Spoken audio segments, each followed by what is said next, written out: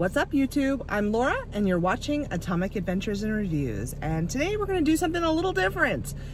We're going on a different kind of an adventure, so hop on in the car with me and we're going to go to Aldi grocery store. Have you ever been to an Aldi's? Oh my god, you guys, if you have not, you're missing out. This is a grocery store that is I guess you could say, a distant cousin to Trader Joe's.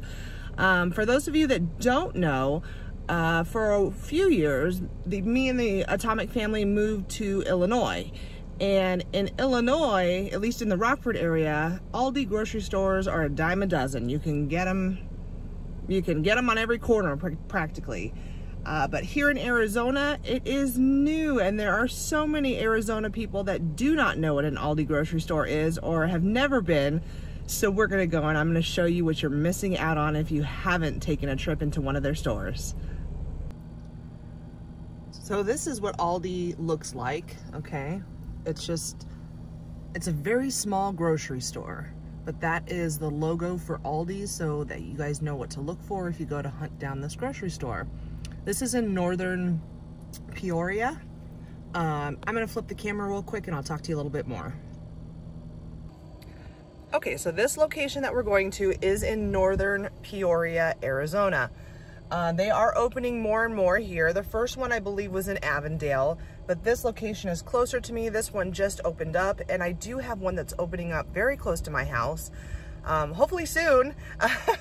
But one thing you should definitely know before going into an Aldi is if you want a shopping cart, you need a quarter.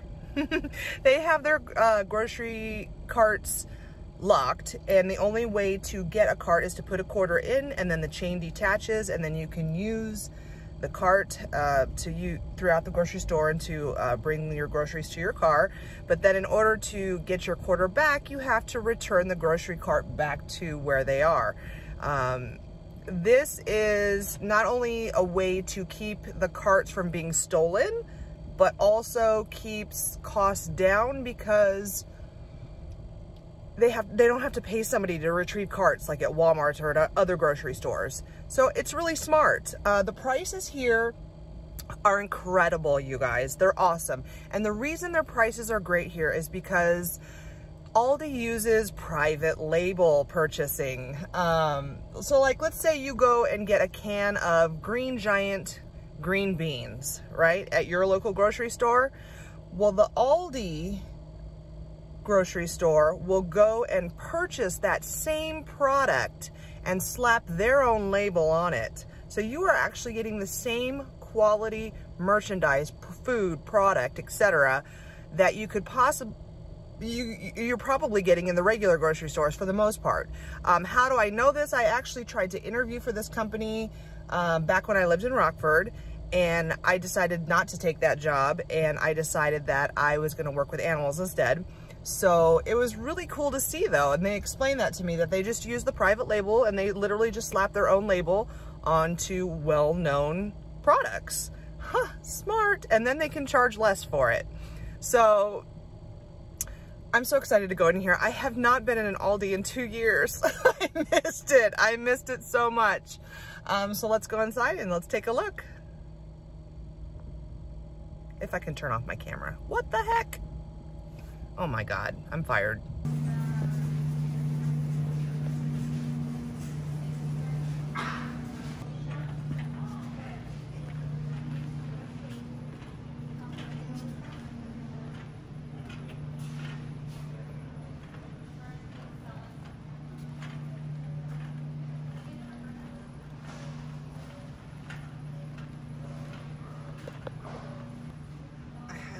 That you do not purchase these two cereals right here.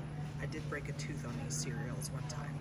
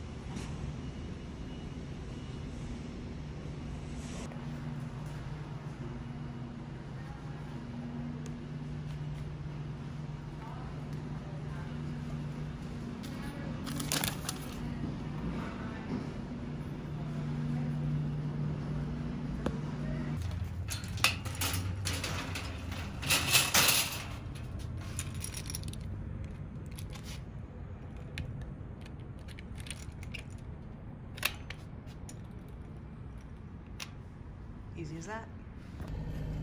So it's as easy as that. I just gave you guys a little view of what it looks like in the grocery store. One of the ways that Aldi can keep their prices down and lower is that you have to bag your own groceries. As you can see at the end, there was that giant counter. Once you have purchased all your food or whatever you're buying, you take your cart to that counter and you bag your own items. They do not have free bags here, so you either have to bring reusable bags or purchase reusable bags. I believe these giant bags that I just got in that picture was $1.99 each. And then they do offer paper handle bags at just for pennies, really. They're cheap. They're maybe like 5, 10 cents. I can't remember what they were, but they're really cheap. So always make sure that you bring bags. Otherwise, they do sometimes have boxes left over, like Costco or Sam's Club does, as well as there are people that literally just throw everything in the back of their car. I don't like doing that, and since Aldi is here in the valley now, here in the Phoenix metro area, I did buy the giant reusable bags because I will be back, especially since they're opening one right by my house. Everything that you buy is going to be like $1 to $2 cheaper than what you would buy in any other grocery store. As you could see, that bottle of wine was only $3. What was it, like $2.95? They're known for that bottle of wine, okay? That's not the only thing that you can get crazy prices on. Like, I just got the knockoff version, their brand basically, of the Grand's breakfast biscuits, you know, the flaky Grand's biscuits. They're like $1.35. That is not something that you would find in even Walmart. And all they did was do private label purchase and slap their label on the product. It's exactly the same. Now, I hope you guys saw that cereal that I pointed out. Don't ever buy that cereal. It's really good, but it's super, super crunchy. And so crunchy that it actually broke a tooth right back here.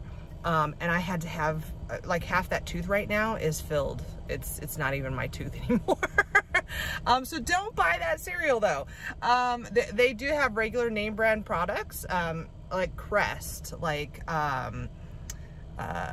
the Pillsbury Crescent biscuits. There's plenty of name brand products there, but there's a lot of off-label stuff as well too. That's their own brand. That they just basically put their label on, and it is less expensive than if you would go buy it at any other grocery store. It is organized much, much different than a normal grocery store that you're used to. And the cashiers, they actually get to sit, which is really cool. They get to sit while they're ringing you up. The total for my cart was only $88. Would I have spent more in another grocery store? Absolutely. Did I have to do a little bit of extra work by taking my cart back and forth and not returning it to a cart return stall? Or, you know, I had to bag my own items. I had to, you know, purchase a reusable bag. But it's only like the tiniest little inconvenience for you to save that much more money. So I hope you guys liked the Aldi video. I don't like to talk very much inside a grocery store like that just because I just think it's rude. I mean, I could be overthinking that, but I just think it's rude when you're trying to film like a video and people are, you know, trying to concentrate, maybe count in their head, trying to make a budget, et cetera, et cetera. It's distracting. I don't think it's the best thing to do. So that's why I wasn't really talking through the whole video, but I wanted to give you guys a look of what you could get. I mean, it has a whole dairy section, a frozen section, produce section. They have healthy, organic products. I got those protein bars that are technically a meal bar. I like those at work because sometimes I don't even get a break at work. So I'll just eat one of those really quick. And then, I mean, it has everything, cereal, snacks, baked goods. They have that huge section of seasonal non-food items. Like right now, because it's summer, they had beach chairs, sleeping bags, you know, camping items, and those things end up being clearanced out eventually if they don't sell. But you can get some really great deals on those. And if you are a dumpster diver, I will tell you right now, Aldi is the best place to dumpster dive, because anytime one of those non-food items are returned, they do not put them back on the shelf. Nope, they throw them in the garbage can. So if somebody purchases a sleeping bag and brings it back for whatever reason, that does not go back onto the sales floor, it goes back into the dumpster. So, and the thing about Aldi is they don't care if you dumpster dive their dumpsters.